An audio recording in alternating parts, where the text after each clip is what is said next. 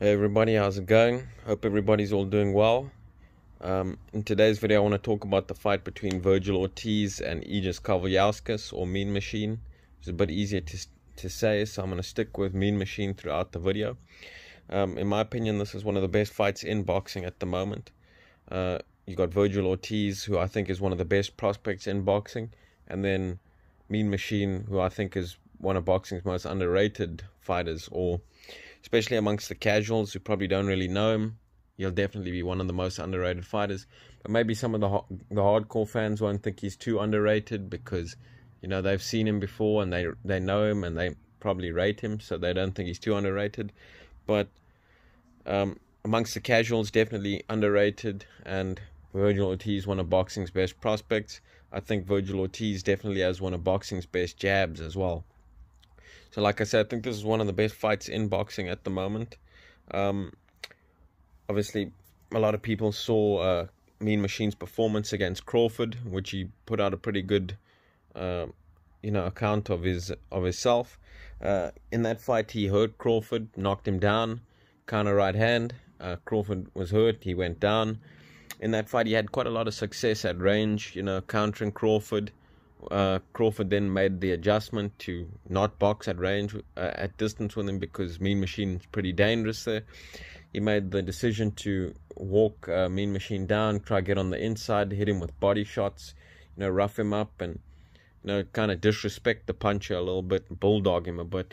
And Mean Machine didn't seem to enjoy that too well. I think mainly due to the fact that up until that point he had mainly only been fighting 8-rounders, and he was probably starting to feel the fatigue and the effects of the body shots and getting pushed back and walked down, over a 12-round fight, which, like I say, he's not really used to, and he hadn't really fought that level of competition. That was a pretty big step up for him.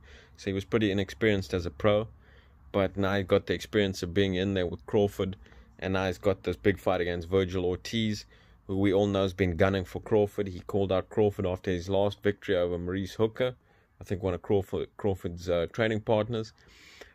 Now he's fighting one of Crawford's ex-opponents, so I think we all know he's probably gunning for the stoppage, and he wants to probably do it in a more dominant, devastating fashion than Crawford did, to really try and get the fans calling for the fight between Vergil Ortiz and Terence Crawford. So I definitely think he's going for the stoppage, and then that's another reason why I think this is a dangerous fight, because both men have power.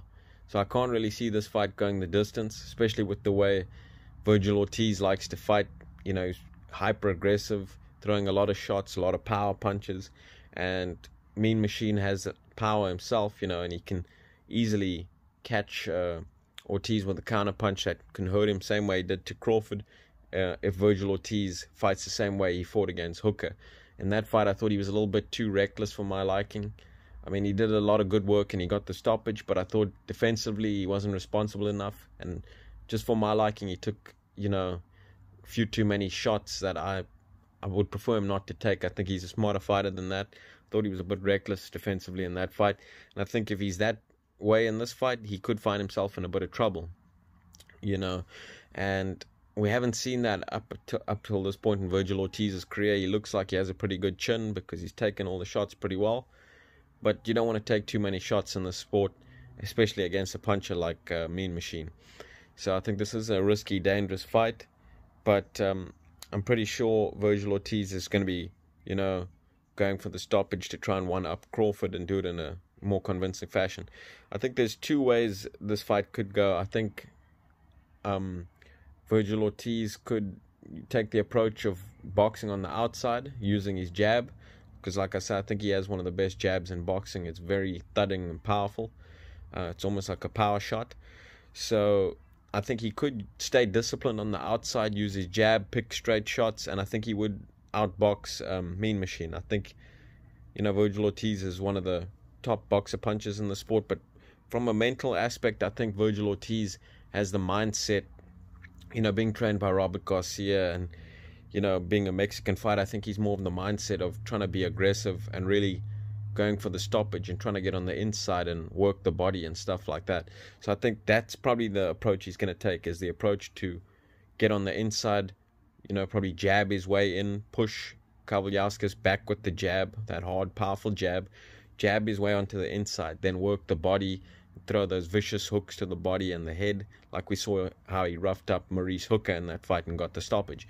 And I think that strategy would work as well against Mean Machine, because we saw Crawford kind of using that type of strategy, going to the body, pushing Mean Machine back, fatigued him, got the stoppage.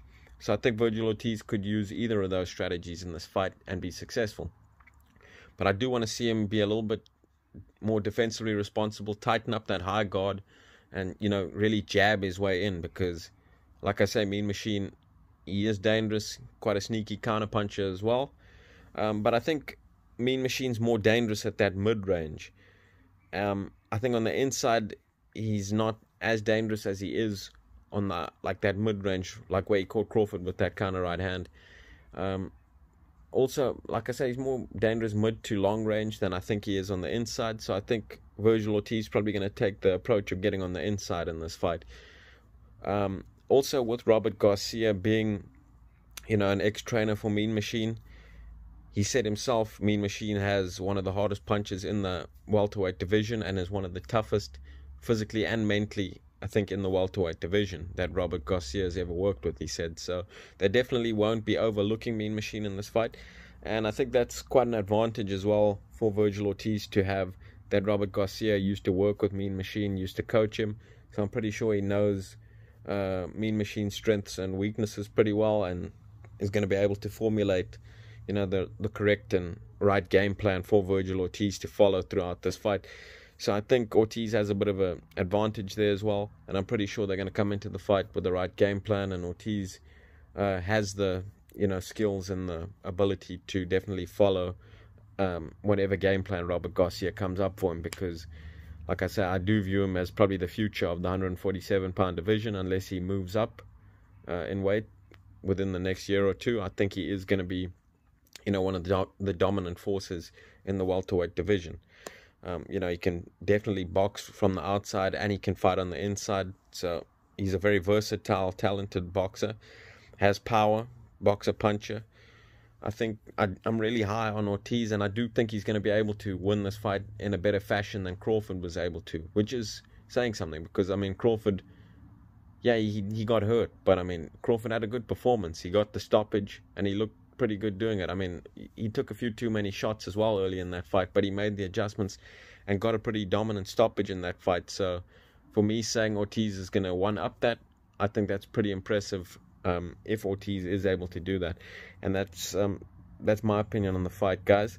Let me know in the comment section below how you think this fight's going to play out, who you picking to win this fight, and do you think Ortiz is ready for Crawford, if that's going to be his next fight after this? Let me know in the comment section below. Thanks for listening to the video. Chat to you guys again soon, guys.